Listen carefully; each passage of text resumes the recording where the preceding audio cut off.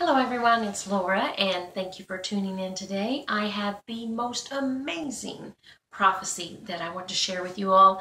It's new to me, maybe you've heard of it before, but look it up if you can. Rabbi Judah ben Samuel.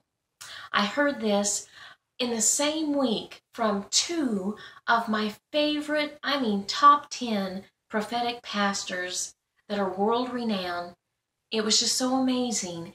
It really captivated my attention after the first one, but then when the second one said the exact same thing, it was noted down in my brain as very worthy to pass on. So take just a couple minutes and listen to what this guy had to say. In 1217, right before Rabbi Judah ben Samuel died, he said he had a vision. The prophet Elijah appeared to him and outlined the future in Jubilees. Now, it's very important to know that a Jubilee is a 50-year cycle. All right, hang on to that thought. Elijah told Rabbi Judah ben Samuel that after 6 Jubilees, that the Turks would take Jerusalem. Do the math. 300 years, 1217, plus 300 is 1517. It happened. Check it out. Then he said, 8 more Jubilees, which would be 400 years, that the British would take Jerusalem and set the Jews free. It happened. 1917. Look it up. Then he said that Jerusalem would be a wasteland, a desert land. And look that one up too, because that is true. And at the end of that, that would be 1 Jubilee.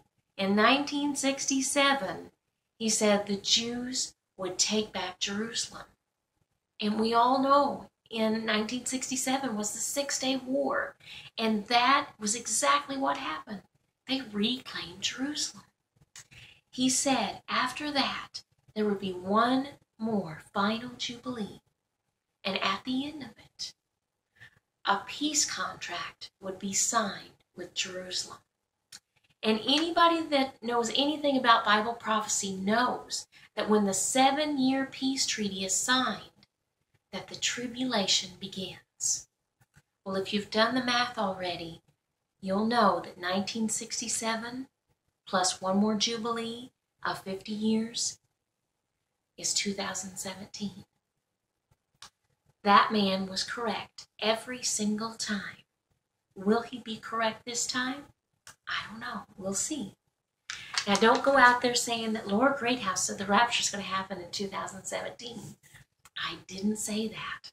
I actually believe the rapture could happen way before then. But I don't know. I am the least of these. I am a nothing.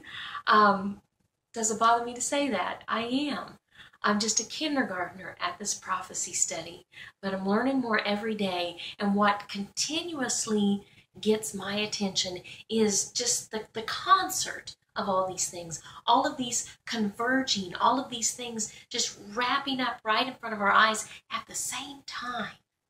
So that's what gets my attention really fast as you've got St. Malachi and his prophecies and predictions, and so many of them have come true. It's just absolutely amazing.